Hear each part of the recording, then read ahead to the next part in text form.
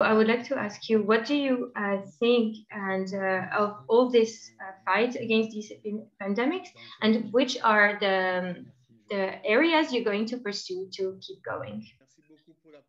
Thank you very much for the floor. I would like, before everything, would like to thank the organizers of this meeting, as well as the WHO, their engagement, commitment, and their advocates to all the countries in order to fight and end cholera.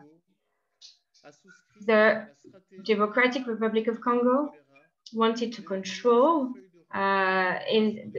during the control of cholera, has written a roadmap to end cholera in 2030. So this is the last annual review.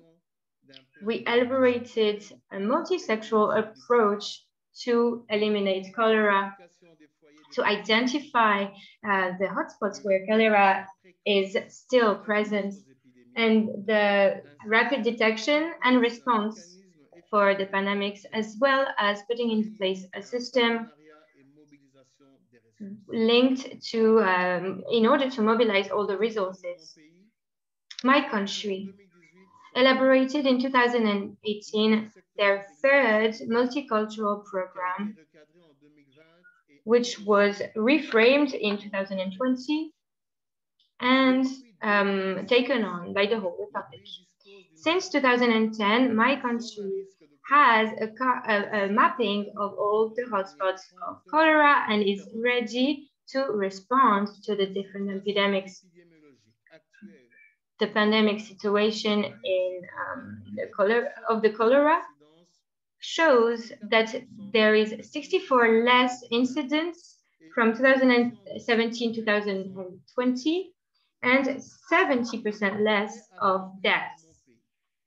The progress accomplished by my country when we had to fight other pandemics at the same time, and the reason we managed is because we could really coordinate all of the services. We put into place a technical secretary with a definite mission to end Ebola, as well as the others pandemics, as cholera included. Because facing these pandemics, we organized the response. We based it on proof with strategic plans in place, elaborated by the ministry with all the government's partners. The very frequent meetings about the way the disease is evolving are weekly. During these meetings, all the pandemics, we have poliomyelitis, rubella, mumps, measles, and all of the other pandemics are put into review and analyzed. The response of cholera in my country is multisectorial, according to 7 pillars of our NCP, the National Control Plan. The surveillance, the WASH, the durability of WASH, the immunization, and the research. There's a national committee of the WASH strategies. My country elaborated their program for 2020 until 2030. And this is according to the law linked to this strategy started in 2015. Ladies and gentlemen, because of all these documents in this response, it is very hard to have all of these sectors work together. This is why we really thank and think that it's so important for our country to put into place all the services so that the multisectoral approach can actually take place. According to the immunization response, against COVID, the Gavi, the GTFCC, the FGG We would like to thank their involvement in these hotspots. 3 out of 7 provinces organized campaigns,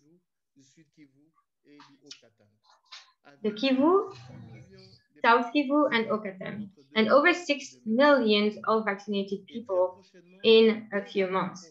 And now 2 more provinces will now, it will take place in Oani and Ottawanika, who will give 4 million doses in order to start their preventive.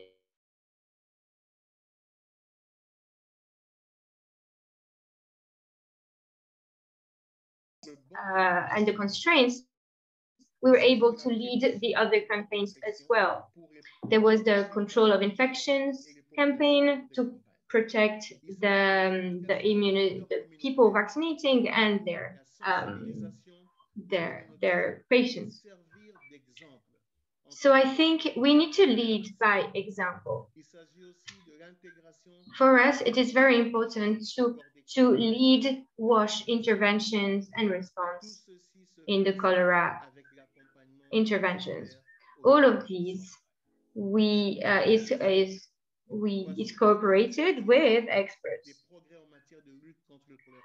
So this is what our progress in our country has, how it looks like, and all of the fights in as well from the local community has been a very great NGOs, governments, and community efforts together.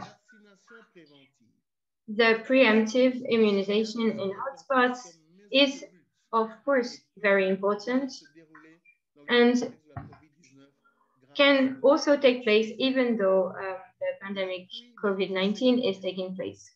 This multisectoral approach and this control plan for the country has to be strengthened in order for our country to evolve towards an elimination of the cholera. Thank you very much for giving my country the place here to express themselves, to share on our developments, and thank you very much for this platform. Thank you very much, Honorable Minister of Health. And thank you very much for this very amazing response and clear about the RDC's response, even though they had so many more challenges.